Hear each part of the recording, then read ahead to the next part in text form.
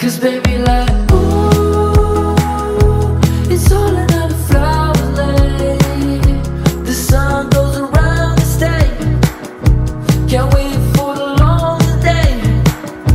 'Cause baby, like, ooh, it's all another flower lay. I filmed a lot of me and Sebastian actually building the shelves. These are the Billy IKEA shelves, and we had a lot of fun and it was really great to build, but my camera started freaking out towards the end, so I didn't really get to capture much. But here we are, she's built and she's here. I didn't have the energy to actually stock up my bookshelves that day or the day after because I was sick, but I did do one thing. I made a plan with sticky notes. As of right now, Billy has 6 shelves. I'm thinking, because I don't have enough books to fill it yet, and Sebastian doesn't have a place to display all of his Legos yet, I will be sharing my bookshelf. I'm thinking top level, the heads, and it's a collection, and I think because it's a collection, it should look pretty nice lined up. We'll kind of figure out where the rest of the Legos go. We then have a Harry Potter shelf. I have a ton of Harry Potter stuff. Realistically, it's probably gonna take up all of the second shelf. Third shelf is gonna be primarily focused on all the Sarah J Maas books, and then any leftover room, because there most likely will be some, will go to adult fantasy. Anything below that is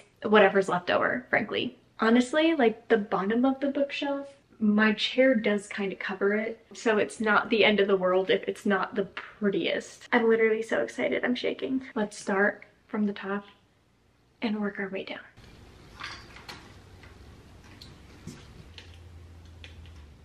This isn't even all of them yet.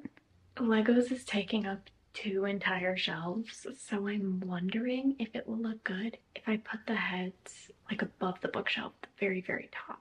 I don't know, I think I'm gonna try it and then just see how it looks.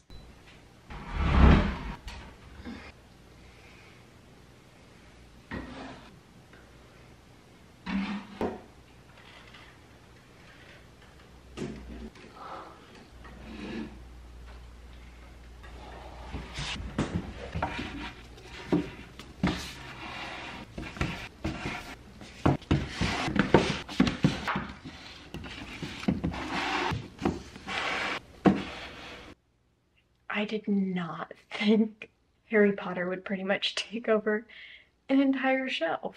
Interesting, especially since I plan to get all 7. And honestly, I think once I have all 7, this shelf is going to be pretty much full. But I don't think I'm going to have all 7 for at least a couple years because I don't want to buy the next one until I've finished reading the one I'm currently on. And I'm still on book number 1. I've been on book number 1 for a long time. I'll get through like a good chunk of it and I'll take a really, really long break, and then I convince myself that I have to start over from the beginning. Don't know why I keep doing that to myself. I forgot I have a Polish copy of Harry Potter. I think this is one of those situations where I just need a bookend. This is my beautiful lady. She is from Egypt, so she's a prized possession. I just feel like she looks really good next to the Harry Potter books. Now for a shelf that I am extremely pumped about. We are going to be doing the Sarah J Maas shelf. I don't actually own all of the ACOTAR books. The first time I read them was through the library, but that was before I really knew that I loved Sarah J Maas. And now that I do, I actually plan to buy them soon. You and I will be going on a book haul in a little bit.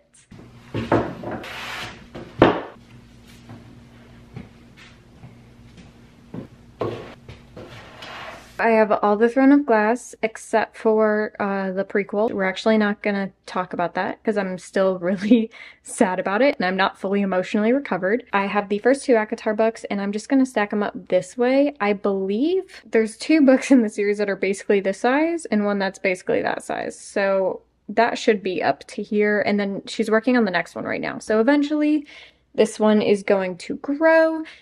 And then, of course, I have room for the 3rd Crescent City book when it comes out, which is also going to be tall, hardback like this one. I just decided to put Fourth Wing and Iron Flame here just because adult fantasy vibes, and also I feel like that gold book is going to look really good next to the Crescent City Gold book. It's already looking crazy to have this in the background. I'm absolutely loving this. Now we're going to do the fantasy shelf, and that's pretty much just all the fantasy books I have left. We might have to do a lot of books on their sides to make sure that we have room. I really do only have like 3 or 4 contemporary like romance books, so I'll probably throw those there if I can, just to keep the bottom shelf entirely nonfiction.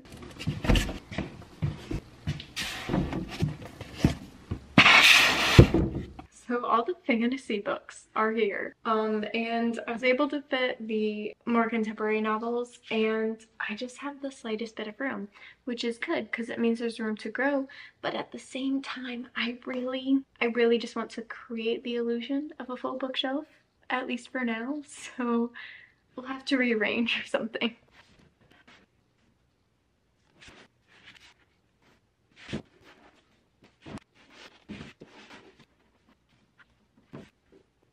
And then, of course, I have my little book stamp, and whenever I get a new book, I'm able to stamp, and it says Ruby's Library, and I think that's the cutest thing ever. And now comes the final shelf. The stack of books I have for the shelf is absolutely tiny.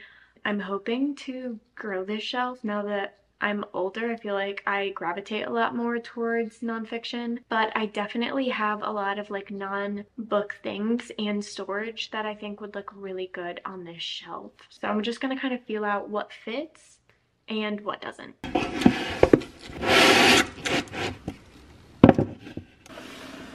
I may or may not have done something. I finished the nonfiction shelf, and then I realized there were a couple Harry Potter things that I didn't think would fit, and I think I accidentally made a Harry Potter shrine part 2. It's definitely not the cutest shelf, but it is the one on the very, very bottom, so I think it's okay. I am dead tired. It's pretty late. Either today or tomorrow we're gonna go book shopping. Hi, it is the next day, and we are at Barnes & Noble's. We are just going to enjoy this as much as we can. I have a budget for how much I can spend on books, but I don't know what books I'm gonna get yet. So I think what I'm gonna do is just kind of like mood browse. After I'm done mood browsing, look at my budget, then kind of go from there in which books I'm actually gonna get and which ones I'm not. Now, I will say, I'm without a doubt getting the 3 ACOTAR books, the 3 later ones. I haven't completed my collection yet. I am going to be reading all of the ACOTAR books in January. That is the goal. I want to reread all of them before I pick up House of Shadow and Fire.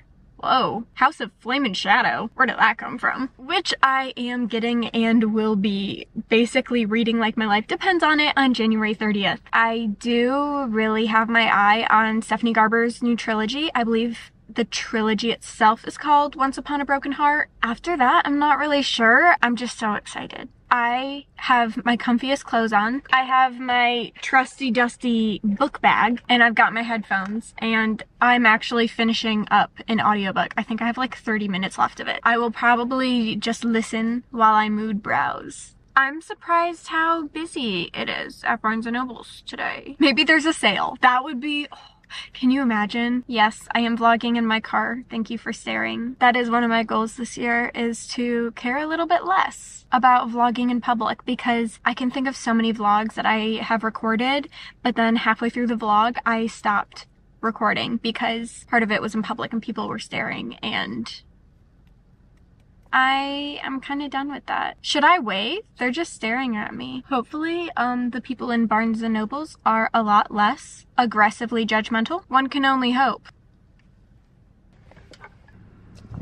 So I started off really strong recording myself in public, even though it was pretty busy and there were a lot of starers. I don't know if the staff have had bad experience with like YouTubers or people doing stuff on camera, but very clearly there were a lot of staff who kept trying to like see what I was doing. So I pretty much just grabbed the books and went to the cafe section in kind of like a tucked away corner, and I did my math. Obviously I started with the non-negotiables, and then I went through all the other books that I got that I really, really wanted. read, I decided to put back this beautiful copy of Little Women just because I don't plan to read it right now, so I don't really need to buy it anytime soon. And then I also put back Atomic Habits because I have read it before and I also don't plan to read it anytime soon, so I could always go back for that another day. I did get the next 3 ACOTAR books, and I'll tell you right now, this was a hefty amount of the budget, but it'll be so worth it when I finally get to read them and they're my own copies instead of library copies. Now this next one may come as a surprise, especially if you've seen some of my other videos. I was adamant and I said I would never cave and I would never purchase the new edition of this book. But all of the old editions, I think the cheapest I've found